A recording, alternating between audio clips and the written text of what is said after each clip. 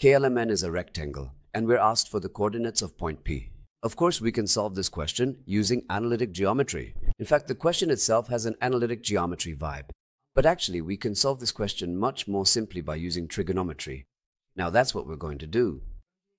First, let's call the angle here alpha. Since this is 90 degrees, this angle right here is going to be the complement of alpha. Let's write it down. Beta angle. Now, since this is also 90 degrees, I can write the complement of beta right here. I mean alpha.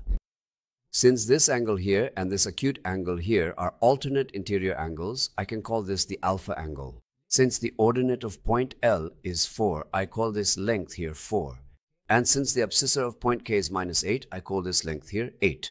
Now I'm going to write the value of tangent alpha, 4 over 8, or if we simplify 1 over 2. What does tangent alpha mean? It's the ratio of what you see opposite alpha to its adjacent side.